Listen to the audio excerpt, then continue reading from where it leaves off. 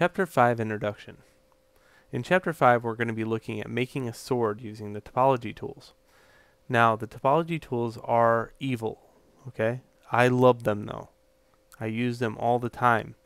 In Zbrush4 they're a little bit difficult, but that's okay. We're going to conquer all these problems together, show you how to undermine the system, and get used to the new kind of structure they're living in.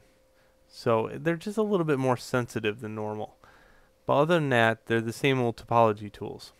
But I really want to hit this home and show you exactly why we think about topology the way we do, why it's important. And then I even ported it out to Maya to show you the mapping and everything else. So this is a workflow for like students that are interested in producing game-ready pieces right here. The only flaw within it is I use ZBrush to produce the UVs.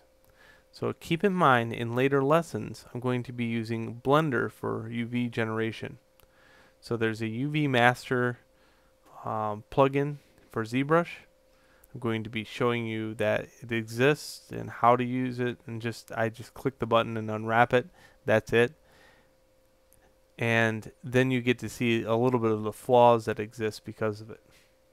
Some models survive it, some are very good, others like this one did not survive it very well. So usually what we do with these is we manage to do the UVs by hand using a UVW unwrapper, and that's Blender. So that is this chapter. In the long run, it's just an awesome chapter in the fact that you get a sword, and the sword looks kind of like this. Okay. So it teaches you how to sculpt, how to put subtools together.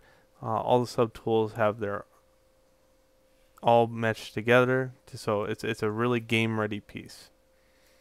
And the fact that I can produce maps for it. All right, so that's the chapter, and meet you in it.